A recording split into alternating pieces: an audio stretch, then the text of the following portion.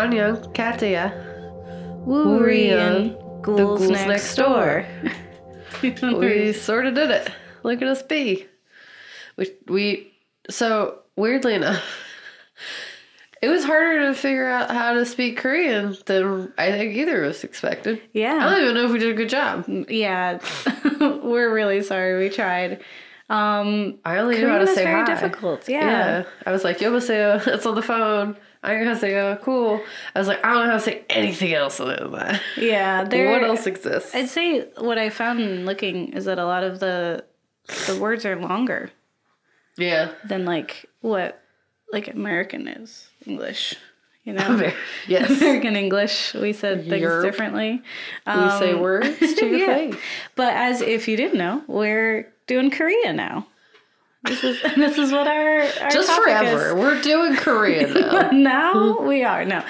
For this episode specifically, we're going to be talking about Korean horror or K-horror. For our foreign horror film series. Or repeat it. Foreign horror. Yeah. Horror series. Mm-hmm. Yes.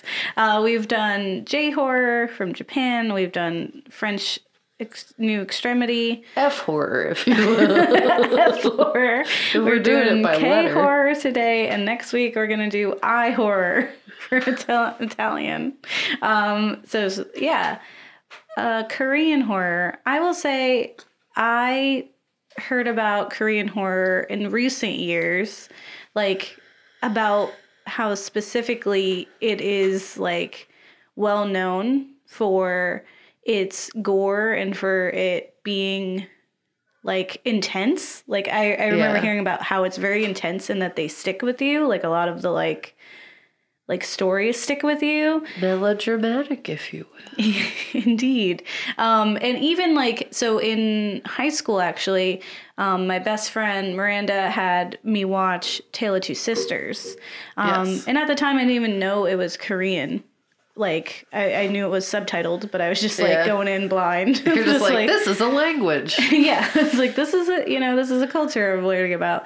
But that one, the ending to that film has stuck with me for all of existence since I watched it, and it will always be there. There's an American version called The Uninvited, I believe.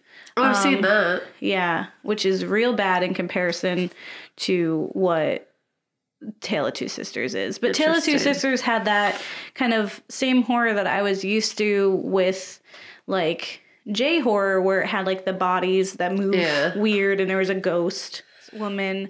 And it was unsettling in that way, but I do remember the psychological element, and it was a twist, and I was like, what? Which I thought was twists do. What? That's my brain. So that was really cool. It was good in that it was impactful.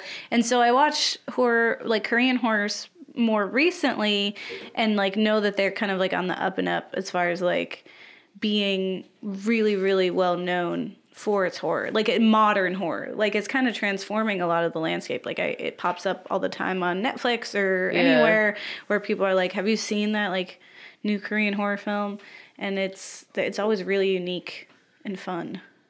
Yeah, I would say I had no background in Korean horror until we, other than by accident, because I didn't know The Uninvited was a remake. Yeah. So, I mean, even though, as you said, it doesn't compare, but yeah, I had not really been exposed to Korean horror until we started watching it. I really hadn't seen any. And, I definitely really enjoyed the films that we watched. I felt like there's just not enough time to watch all of the new and really good ones, because in researching this, there's so many mentioned that it just came out in the last, I want to say 20, 30 years. Yeah. That were you need to see this. And I was like, we have a week. Yeah. We would love to do this more, but a week. I can't watch 80 films in a week. I need you to limit my list, friend. I found that in all these foreign films. Yeah. But at least with some of the other ones, I had already seen some of them, though. So this was unique in that I had not seen any of them. Yeah. Yeah, it's definitely cool and different, and I enjoy that there's all these aesthetics that we're seeing. We tell you facts. All the facts. Hear facts. Still facts.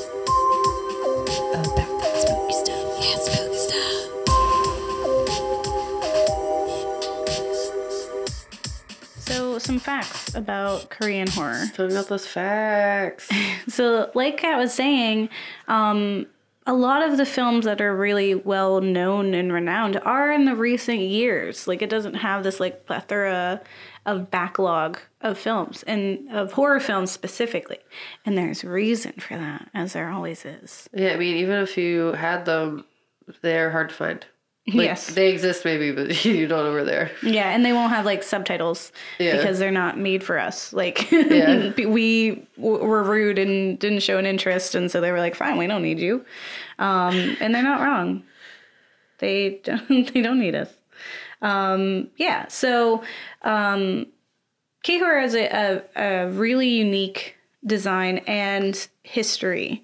One that can be actually compared slightly to the French extremist movement in J-horror, kind of like, honestly, surprisingly, like I found when we were doing this research, I was like, there's some things that it's like a mash between the two histories a little bit in ways of like how those affect its media, right? Yeah. So like, as Korean horror was affected by more than one catalyst for their horror styles, like it was... Let's just start at the beginning. Okay. The wealth of Korean horror really only prospered rather late in the game. There were, of course, horror movies or movies with horror elements throughout the years, but due to heavy censorship, it wasn't until the 1960s that they really took hold. Censorship also happened in France. Exactly. The first semblance of a horror film was in 1934 when the first image of a ghost was on screen. J-horror. This is an adaptation of the moralistic ghost fable, the story of Fanghua and Hongrion. I'm sorry if I say this wrong. You tried. I don't know if it's right either. Idea? I have no idea. Okay. I'm just saying. However, it's hard to trace the horror cinema history because of the censorship and the presence of war. The war, like what we saw with French films, did directly impact their horror stories later. We will be addressing a film that represents this a bit, specifically their relationship with the Japanese in our film section, with the Wailing. Dope. From 1910 until the end of the Second World War, Korea was under the colonial rule of the Japanese, and all cultural production was strictly controlled. Because of the Japanese rule, most films during this time were propaganda-focused on highlighting and supporting the messages of Japanese colonial government. As propaganda is to do. Yeah. It's like, look at what good stuff is happening. And they're like, I want to make films. They're like, it has to say how cool we are. I want to be a people.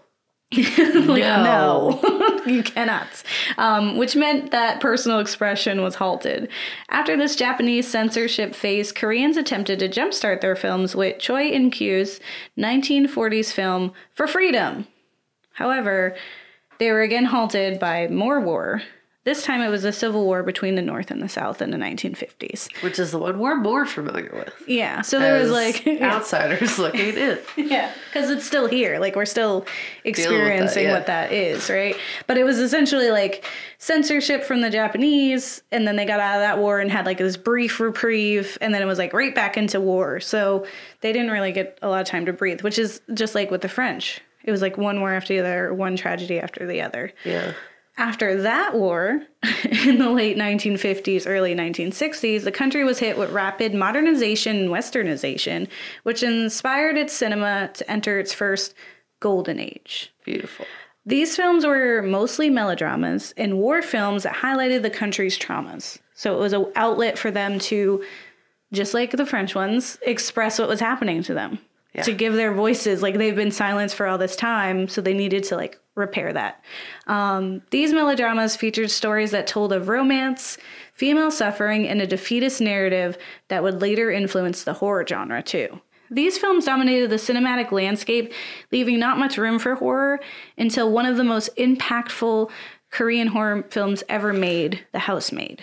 It was released in 1960 by Kim Ki-young, and it's often seen as the true first Korean horror film, and it has left its impact forever on this genre. Like, it really kickstarted it. So much so, they made 2 different versions. Yeah. after that one. Yeah. So They're like, this is so good. Why reinvent the wheel? well, yeah, we'll just reinvent this one movie twice. Yeah. The Housemaid featured the tropes that the melodramas and the war films had, so it fit really well into the cinematic landscape. So it had the female suffering and a really sad defeatist narrative. This film, by donning the mask of those popular films, but instead of being clothed in this horror like genre, forged the path for the future of K-horror. Like it just put on the clothes like and was just like, this is a horror movie, but we're talking about all the things that we want to talk about. Finally, because no more censorship. Yeah, we're allowed. The Housemaid led the way for a cycle of supernatural revenge tales, focusing primarily on the cruelly murdered woman. So similar to Japanese horror and also in French horror too, there's a lot to do with like women rising back and like fighting back after being hurt a lot of the time unjustly. Another important influence on the K-horror genre is similar to that of J-horror in that they were inspired by their fables and tales of ghosts, haunts, and others supernatural beings from folklore. The Korean folklore. Yeah, it tells you stuff. It teaches you. The Korean ghosts and supernatural creatures known as the Gumiho and Wonhun influenced much of their horror through the 60s and 70s. Like most folklore, and similar to what we discussed in J-horror, their films featured tragic tales of unrest, wrongdoing, and brutal karma, but in the more like Western sense of karma, where it's like what goes around comes around, not like all karma is like pretty much you did a bad thing, so bad things happen. Yeah. In Korean horror cinema, which is a paper or book. I think it's a book. I pulled a lot of information from it, like almost all of it. Yeah, mostly this is from the book Korean Horror Cinema by Alison Pierce. And in it, she explains that in the classic Korean horror film, when good people die, they return from the dead to seek revenge. When bad people commit evil, they are punished by permanent death. Suffering is shared by all parties, but justice ultimately prevails. We're given a clear worldview with consistent rules and outcomes, reflecting contemporary moral values, societal and cultural pressures, and a vested interest in Han, which is a form of grief, and like dealing with that. Dope. Yeah. Yes, we're learning things. I'm like, you say teaching your you. words, but also supporting it. You're doing so well. By the end of the 1970s, so you see, like, this is when it's really, like, kicking in, you know? Because it took them all that time. So I feel like that's a big reason why they just hadn't gotten noticed. But also, I think it's one of the strengths. Yeah. Because they came later, like, their work is more honed and, like, skilled because they now have technology that can allow that. Well, because they rapidly modernized. Yeah. So it's just like... They're just like, well, let's rapidly develop a horror genre. Yeah. Let's go. Let's do it. We'll make our own style. We're doing all that stuff. Yeah. So in the 1970s... K-horror transformed again. It's still influenced directly by the political landscape and continued to create outstanding horror films. However, the Western industry overshadowed these films, which unfortunately leaves some of the best K-horror films unwatched, despite being arguably just as profound in message as the Western horror films, if not more so. Because in the 70s, like you can't find them. It's like, ugh. Yeah. In America, the 70s, we had films that did mean something. And were there, but they were relatively like slashers, right? Or they were like spooky, like kind of things, right? So that like horror was picking up here in the 70s. So it's believable that we would be distracted, but that sucks because then we didn't make any efforts to make those attainable and viewable here. So they're kind of unaccessible. Which is sad because they sound really great. In the 1980s, while America was creating slashers and conveying violence on screen for fun, and while the French were not yet secure in their representation of trauma, Korea was enforcing what was known as the 3S policy. Which is fun. Oh, so good. And I feel like unknowingly America has also put this in. But this policy, adopted by Chun Doo-hwan, government in 1980, was created with the intention to distract the Korean people from the political unrest and social injustices or abuse around them, and instead entertain them with sports, screen, and sex. Dope. With this, the censorship the Korean filmmakers had been combating against for decades was relaxed. Because before it was like propaganda, and now it's like sex. So much so. Distract them with sex. And they were like, well, I guess. I mean, thanks. And fitness. And fitness. So much so that there was the first boom of the Korean erotic movie. Ooh. Because of this. Because now we can do whatever we want. Horror, of course, ever the opportunist, saw this as the opportunity to finally thrive and kicked off the revitalization of the genre by returning to its origins with a reinvention of the housemaid. In the form of the film called Suddenly a Dark Night, which is the loose retelling of a tale which adds copious amounts of gratuitous nudity and a distinctly Korean supernatural element in the form of a small shamanistic totem that grows to human size and goes on a murderous rampage. So Korean Chucky. Yes, the totem. Nice. Same time period, like 1980s. Yeah, we were also doing that. Other films during this time thrived not because of their violence, but actually because of their honest representation of the family unit and explored more traditional beliefs, which is still happening. And one of the films we highlight today is going to do that as well. Yeah. There's an interesting fact, though. In 2011, the Korean Film Archive in Seoul hosted a retrospective of Korean horror from the 1980s, a rare opportunity to see many of these films. Due to their perceived inferior quality and problematic political context, the majority of horror from this period remains unavailable, in stark contrast to the unprecedentedly wide distribution that the most recent wave of Korean horror has enjoyed. So we lost their history, but we have their future. We have all the cool stuff that's been coming out. And like I would argue, as we like are really looking at it, like we see some of the folklore. It's like some of that is just still very present in the things that we watched for this, and I'm sure like based on the long book I tried to read, in a lot of other films that we didn't get to watch. Yeah. So the biggest one that I kept seeing pop up is I don't know if I said this right, and every time I Googled it, they had different names. Oh. So the Wonhun is a definitive motif of Korean horror and initiates generic conventions quite different from its Asian and Western film counterparts. So essentially, the Wonhun's personification is not a personification. It's not a personification of a demon. It is instead, or god, or monster. It is instead a human spirit. So typically, but arguably not always, a young innocent woman for whom a conflict or sexual violation are the common causes of an early death. So essentially, This is someone who was killed wrongly. Yeah. They were taken before their time. They were accused of something and then murdered. Yeah. And now they're coming back. This sounds familiar. I know, it's like you watch films about this or like see themes like this in other cultures. So essentially the culture definitions of the Wonhun are complex, as well as how the female spirit functions as a powerful social allegory from the 1960s.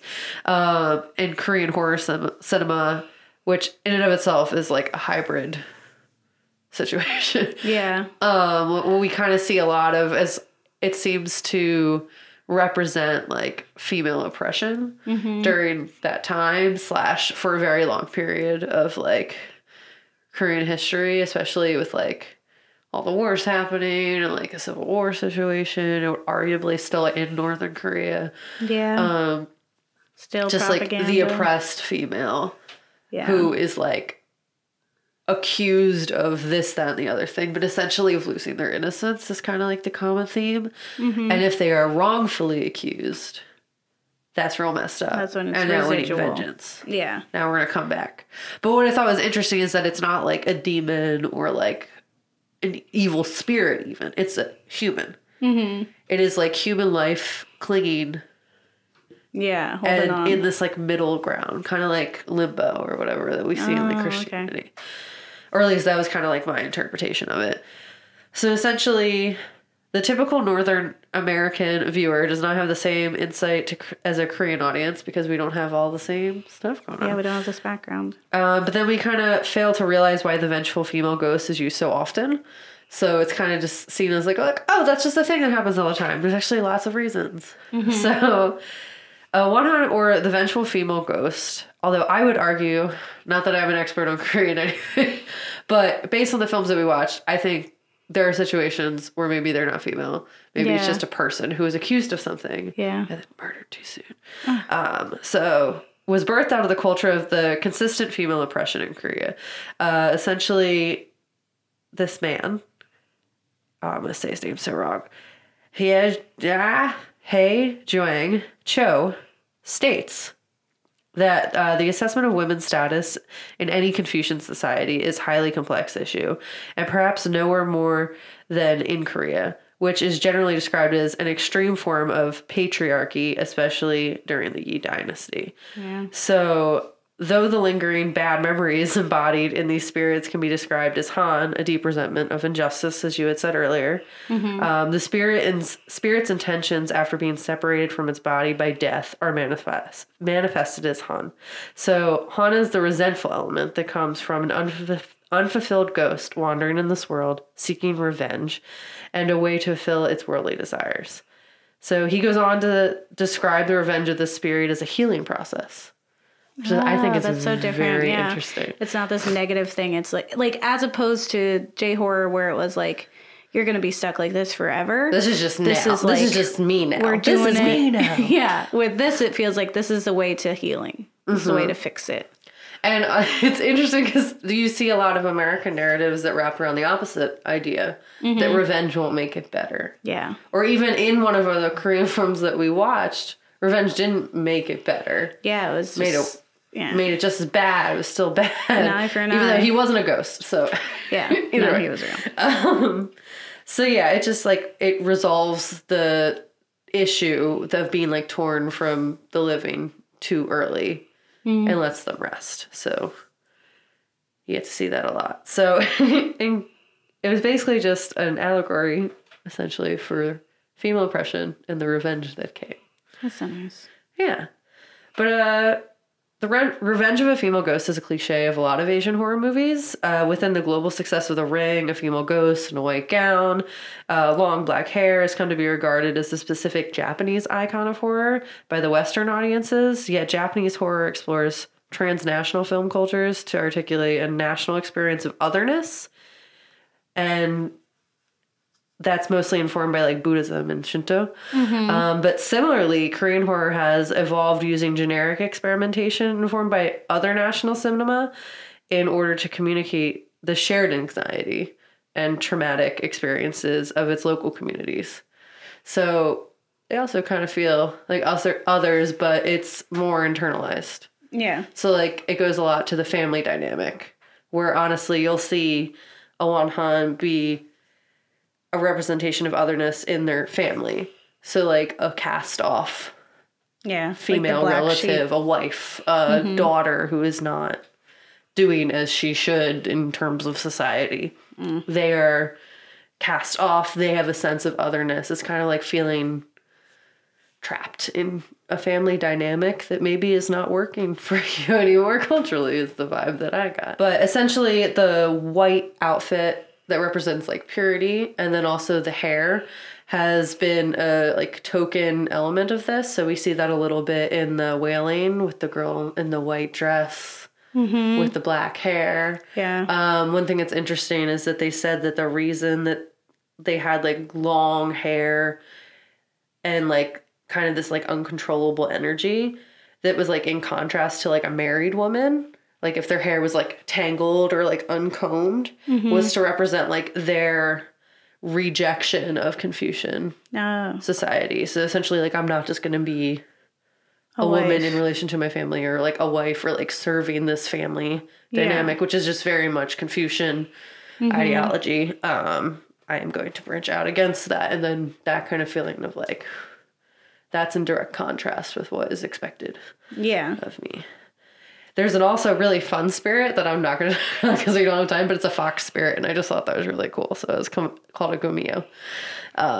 And it's in a lot of Korean folklore and legends. We did not see in our films, though, so it's arguably not necessary for this. But it's so cool. And this is, isn't this the thing that is in what is it? Love, Death, and Robots, the Netflix. I think so. There's like an episode with it's a fox that seduces men. Mm-hmm. And then, it eats their hearts. And she becomes like a robot. It's a really good one. I don't remember the name of it, but I'm pretty sure that's what it is. Yeah, it's probably linked back to that.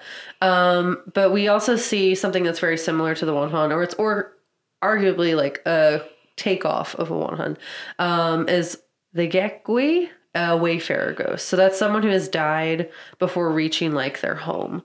So essentially they're murdered or died of regular things away from their like home or homeland or like a place where they have their family. So being like a foreigner. Safety. Yes. Or, yeah. A foreigner away from home, dying out of their land, dying on like the side of the road or on the road away from their house. That's a classic one. Yeah. And they're called a wayfarer ghost. So in Korean shamanism, it was believed that those who died from drowning or those who died away from home as a victim of a tragic death by suicide, murder, or accident became wayfarer ghosts. Or Gekgui, also called, oh my gosh, okay, meaning ghosts by death away from home. People feared these haunted spirits, unable to ascend to the heavens, drifted amongst humans, causing calamities to random targets. So I would argue the Wailing is that ghost. Yeah, similar, yeah. Yeah, because it's random targets. It's like, everybody. And not going to say spoilers, but like, there's car involved. You see it. It happens. So this is why families preferred to bring in-home patients from hospitals when they found out like death was inevitable, because like you don't want to have an unhappy spirit. Ordinarily, people sought the service of shamans to hold exorcism rituals, which I thought was really interesting for resolving grievances or stage spirit appeasing rites at Buddhist temples. So one thing you see is a lot of like different religions all coming together, or like even like somewhat of a conflict between them. We're just kind of like, I don't know what the answer is, so let's try all of them. Yeah. Which you like to see a lot of like overlapping and overflow between these things. So to help the spirit of a dead family member ascend to heaven without holding a bitter grievance, they do these rituals. And it was also, they blamed them for like diseases or plagues or like things that were going around. They said that those were wayfarer ghosts attacking random targets. But shamans were often hired to provide healing through exorcism rituals. And that was kind of what we see in the Wailing with the knives and that whole routine with the dead animals. And it was interesting, like the brandishing of the knife to threaten the ghost. The knife was slung to the ground. It landed at the tip, pointed outward. The ghost, if it did that, the ghost had left the house. And there's just like there's like a lot of like rituals and traditions that go around that were really interesting. But essentially they had like Christianity or Catholicism. Am I wrong? Catholicism. What? Catholicism has exorcists. Yep.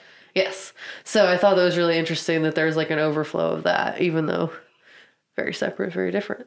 Yeah. You do see some Christianity flow through Korea. Yeah. Definitely, because of like westernization and like throwing all the different options of the world on one little place. I do enjoy that they laughed at him for being Christian in the film, The Wailing. Yeah, and I think in that film especially, you see a lot of these things, like the themes of like overlapping and conflicting religions. The fact that they're going to get like a shaman, but they're also going to a church, and they're also going like, there's also like Buddhist things happening, you know? It's interesting. Or even in this where you say in a shaman's home, a pair of shoes were sometimes hung on the shrine. One, the shoe is stolen in the Wailing we'll talk about, and there is shoes hanging during the ritual. So it's like, I think it's the Wailing as a direct reflection of this type of horror. Yeah, and definitely with like the human like spirit, I thought also, because that's like a really big line from the film when he's like, it's a human. And they're like, I didn't know ghosts could be human. What do you mean? Like, it's the whole minute where he has that moment. And like the girl, she is in a white dress when he first sees her. Her hair is all matted and tangled. Oh my God. So it's just like, reading this, I was like, oh my God, this movie had so much going on that I did not realize because I had not researched before we watched it. Yeah. So it was cool. Speaking of movies. Just so you know, this show is about scary stuff. So don't say I didn't warn you guys. And remember, don't be scared. Murderous Minors brings true tales of children who have killed. Premeditated murders, accidental killings and deaths, from toddlers to 18-year-old killers, no one is too young to take a life. Join me, War Baby, as I try to tell these stories of the young who've killed, the lives they took, and even the ones who've been left behind. Why do children kill? What do we do with young killers? And do they kill again? Until next time, don't be scared.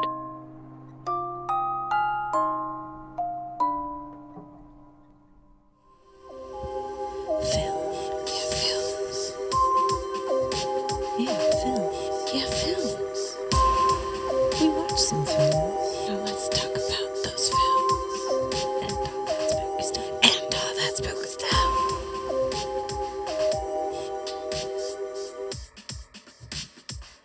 So we watched things. As we do. Yeah. Let's start with I Saw the Devil. Sure. I didn't.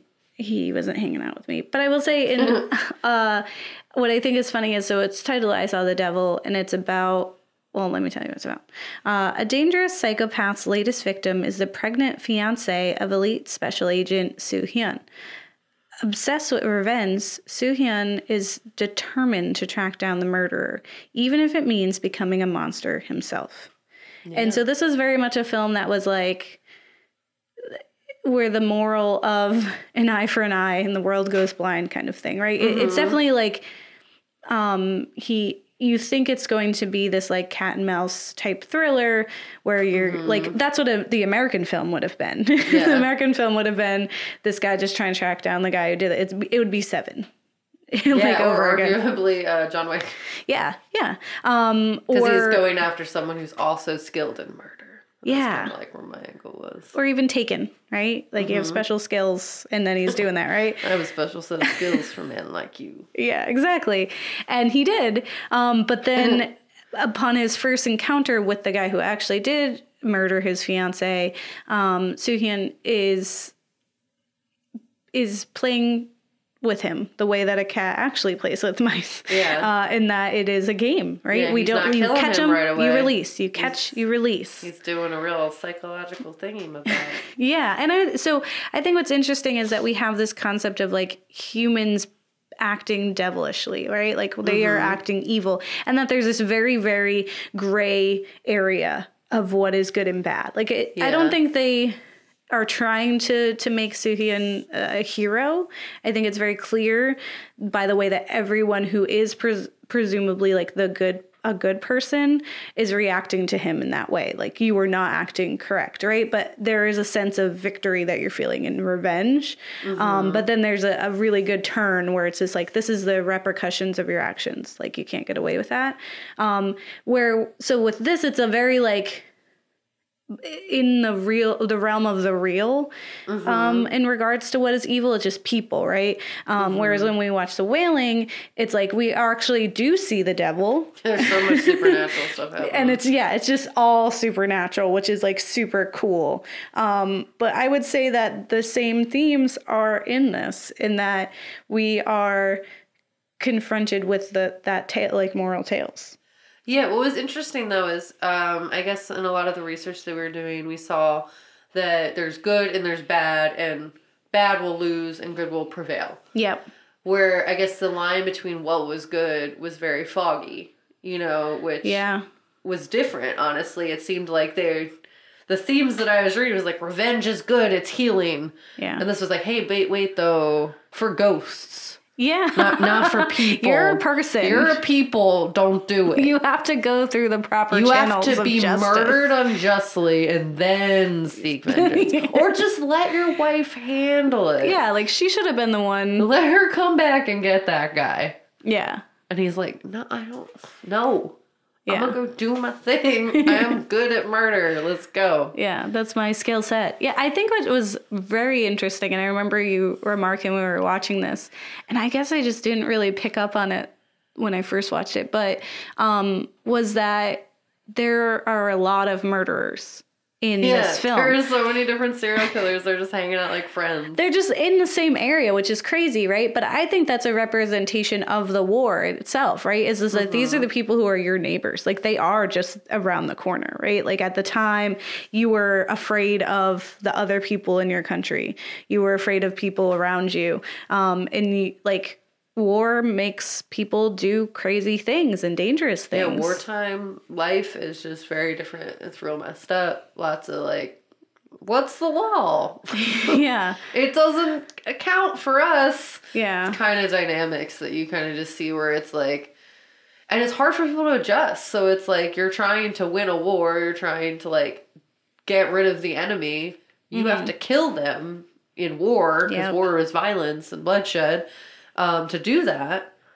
So how do you just not do that after? Like, that's what you were made to do, arguably a lot and gruesomely. And it's people who look like you, who are you, like, and like this now. Like, you think like that was your job. Yeah. You did that job for 15 years. I don't know, however long. And that's what you know how to do.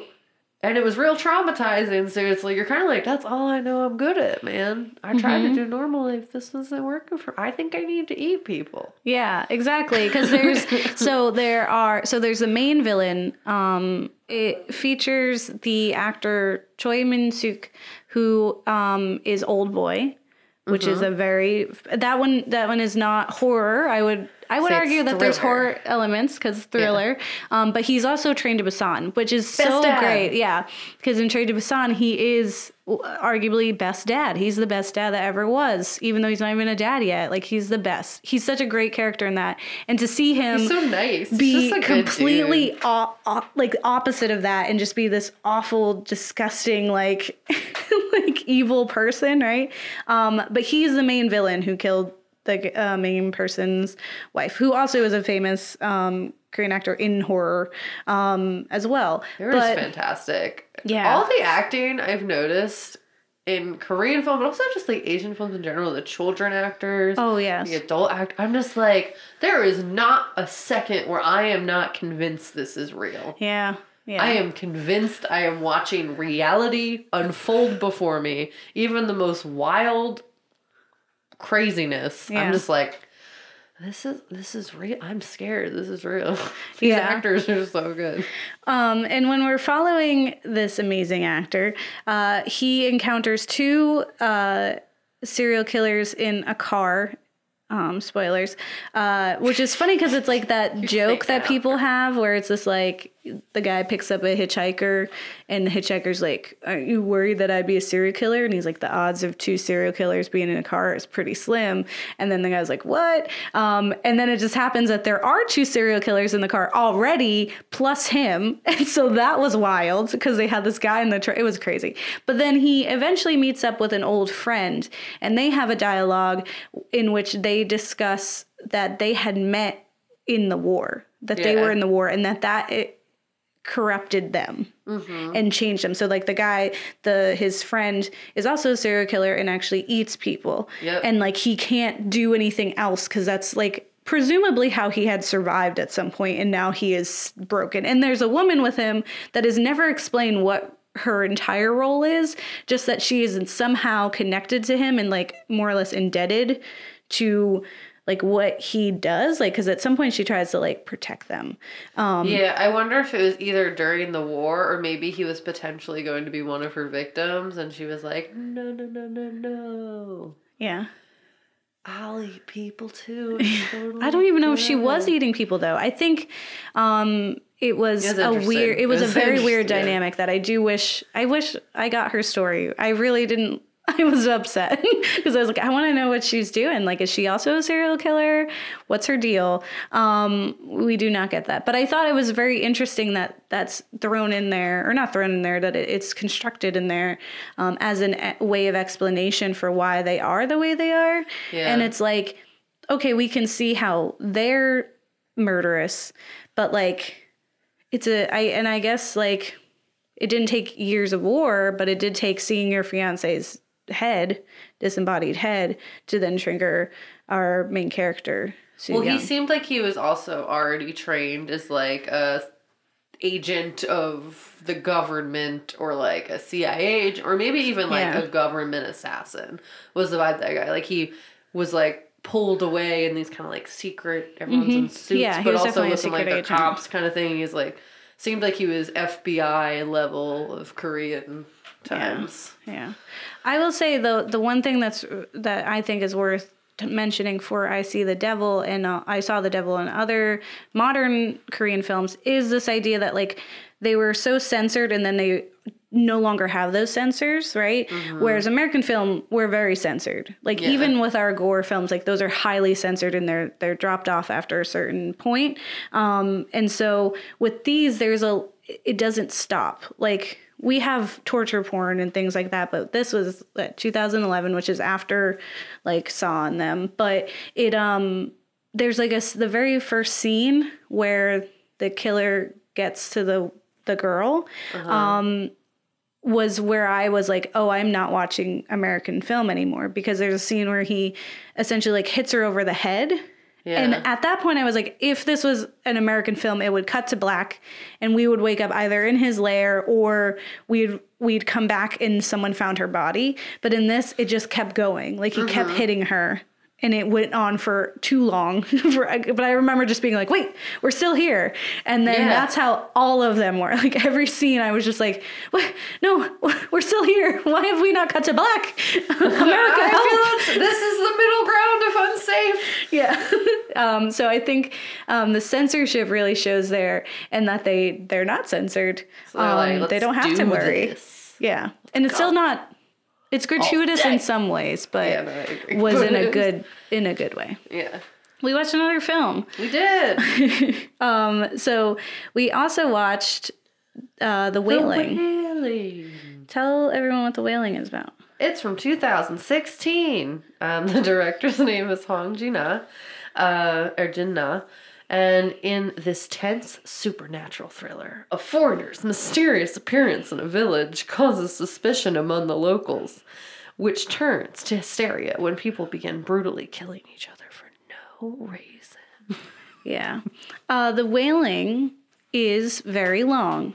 I will start with that. It was super long. But I enjoyed it. It's like 2.5 hours. It's almost 3 hours. But it was very long. Yeah. It was like... I need a resolution, but also, how are we still going? It's similar to when we watched The Curse, Noroi the Curse, right? That was a very long film. But just like with that film, I didn't feel like it was long because it should have ended at a different point and kept going, like which is an American thing. Resolve that I felt comfortable with when it reached its, what I guess, right? Like other films would end at. Yeah. So it follows this, it's a unique film in that it's several different genres thrown into one basket, right? So you have like this buddy cop, like dopey film where our main character is a dad who's a cop, and he's bad. He's very bad at being a cop. He's so cop. Silly. He's bumbling. He's just all over the place. He's afraid of everything. But also still like struggling to have control. There's like a little bit of this like need to be the man, right? And to have control, and he's just doing what needs to get done. Like he's doing his job because that's what the dad does. Yeah. And he takes his daughter out because that's what the dad does. Yeah. And then so we're first confronted with a man who has killed like his entire family, and he's very clearly unwell, and he's got boils and stuff on him. And so we also get this like tinge of like a zombie film. Yeah, it was very reminiscent of like, whoa, that guy looks like he was dead. Yeah. He's just sitting there. Like rocking and like... How is he? What? Yeah.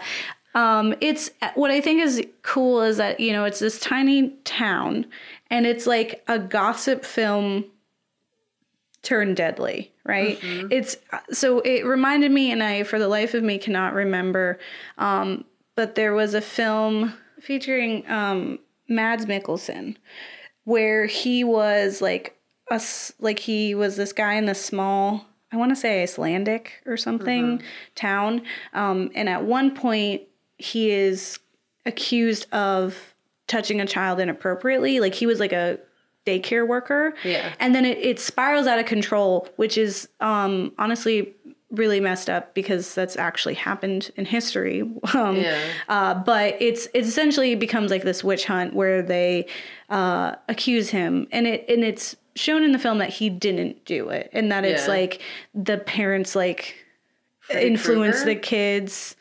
No, it was like a real like a real film. But isn't that like also the plot of Freddy Krueger actually did. Oh, okay, yeah. okay. With this, it's like he didn't. Like, that's what we're led to believe, honestly. Okay. But it spirals out of control where, like, his whole life derails. And, like, it's literally just, like, the town's secrets, like, whispering, causes him to be murdered. Like, viciously. Like, it was a crazy, wild ride. And it was very violent. And that's what I was thinking when I was watching this, right? It's just like, you sprinkle one little rumor and it erupted into so much more. Like, it would not have been there. But the only reason that any of that stuff has like any weight is because that's a narrative that does exist in their culture, and so it's very easy to buy into, right? So there's essentially the what the story is, or what they think it is that the new guy in town is Japanese.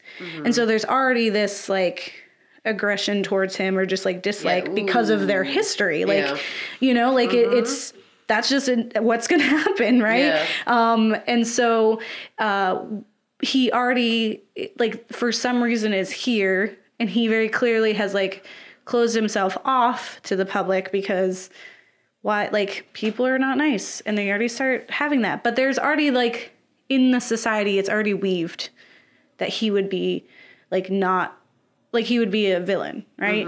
And then you mix that with like fables and witchcraft essentially, and like this lore of like there's demons and whatnot. Like you're gonna get this narrative, and people are gonna believe you. So it just becomes like Salem witch trials, where they think it's him, and it becomes brutal, and then it's repercussions for that.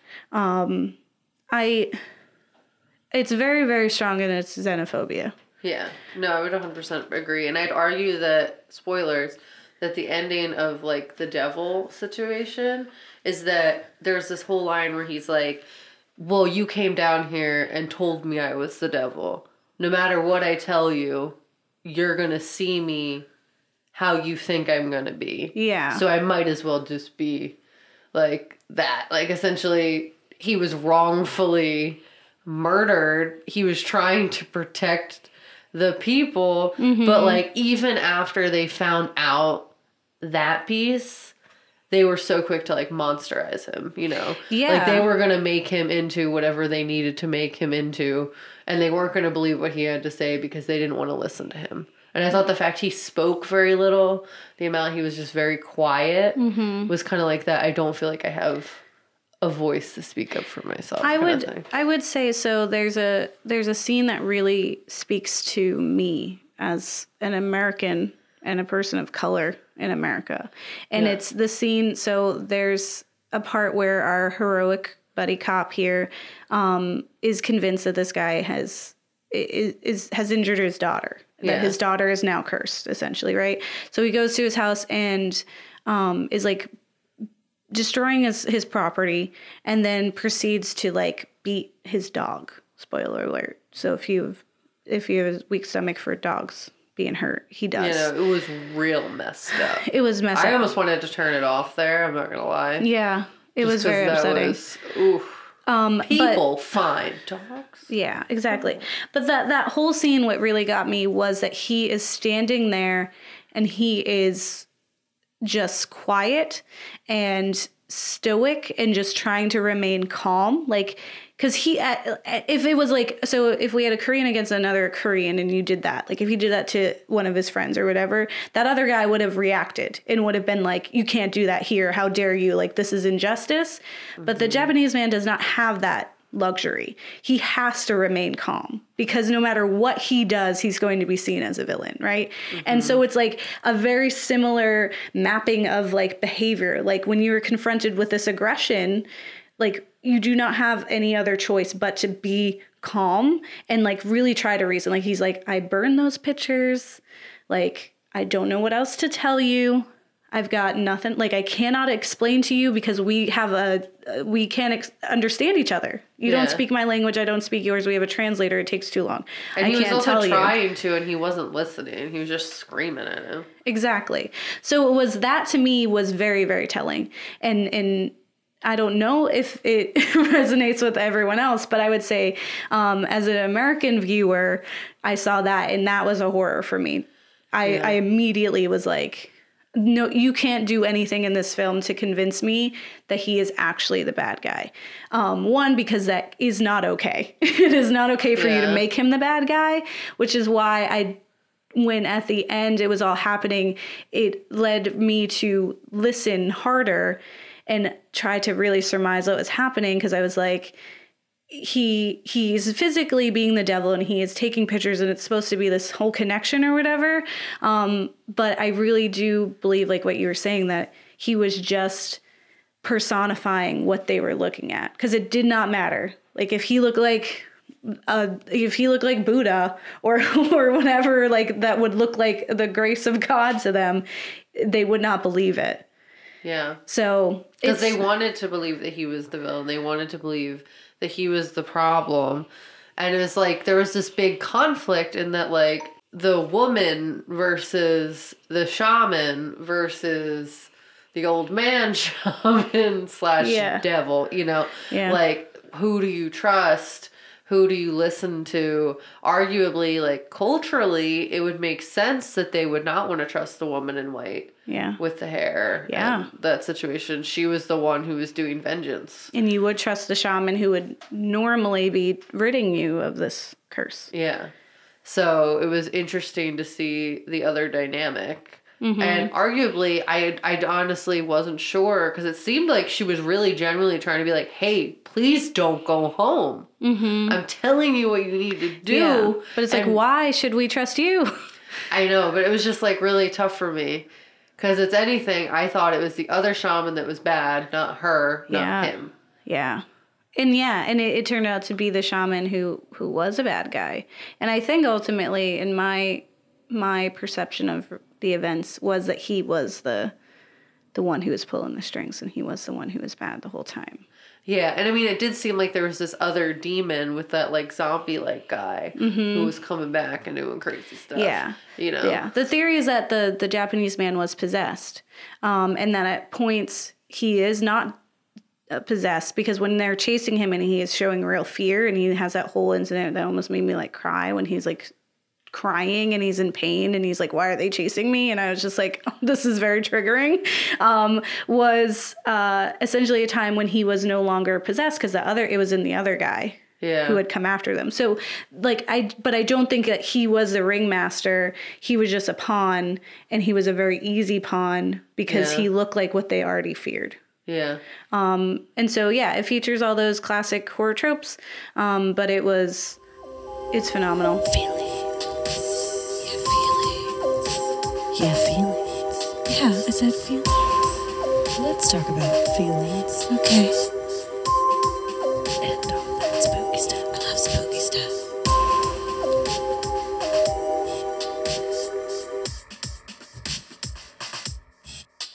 All right, these aren't our most creative ones, but let's do it. Yeah.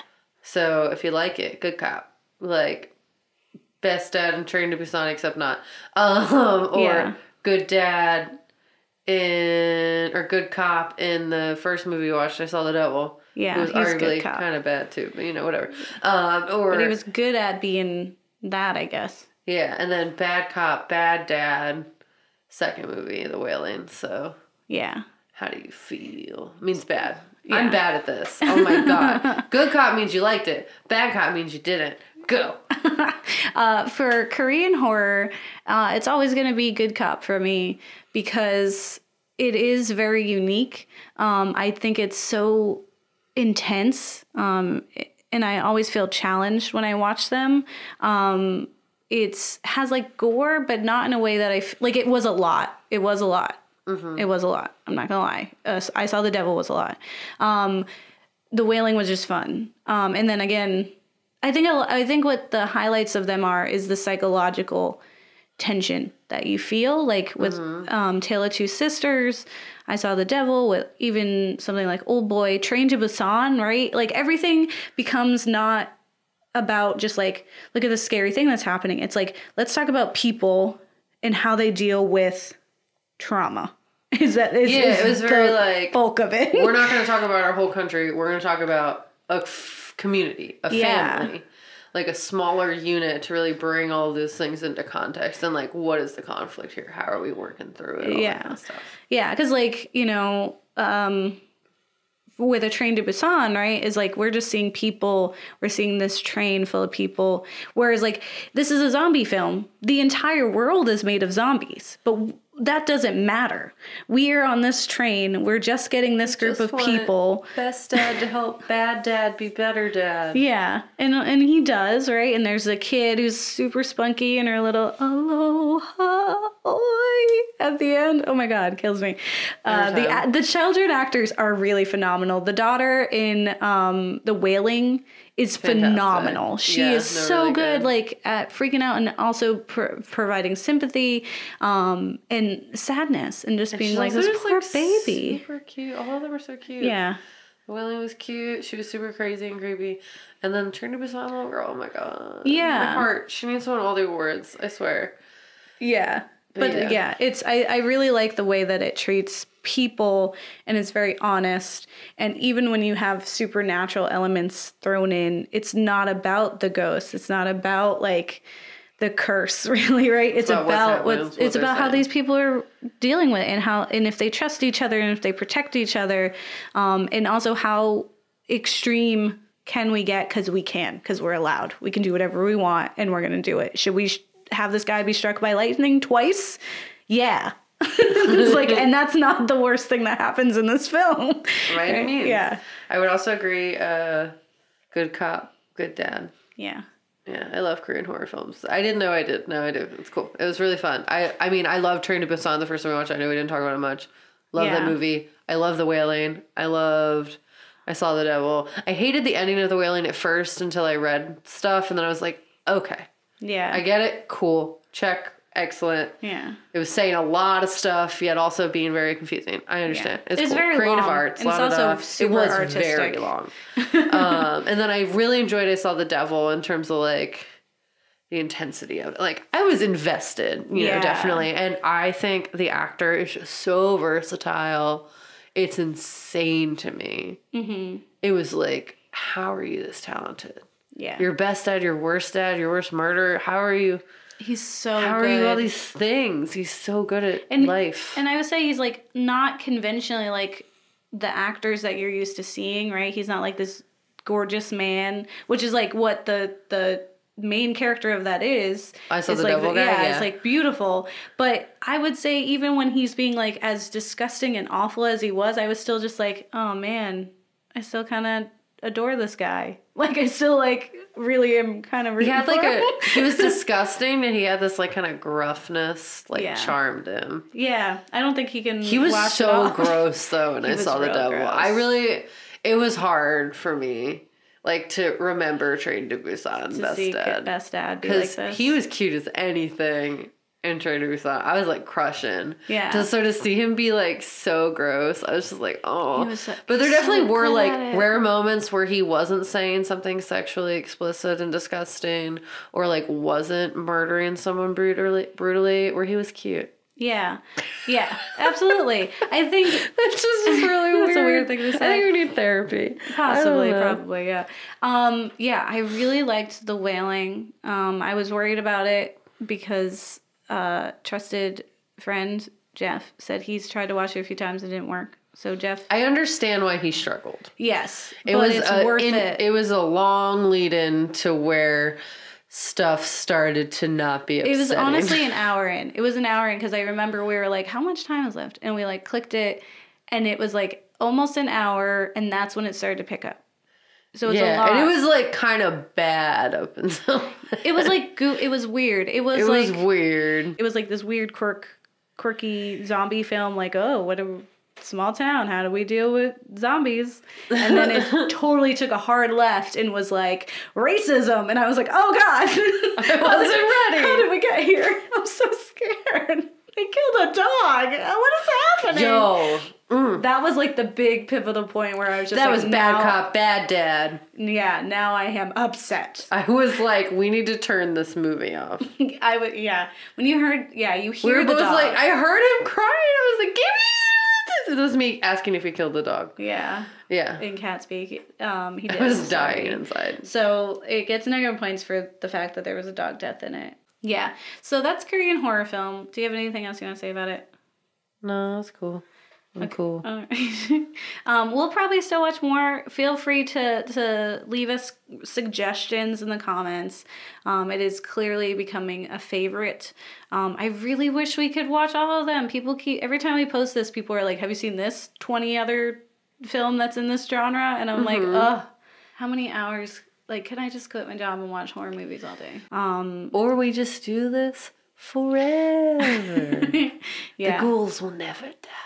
We don't, and then if we did, we would just stick around and like haunt you and stuff. Yeah. Because we're vengeful.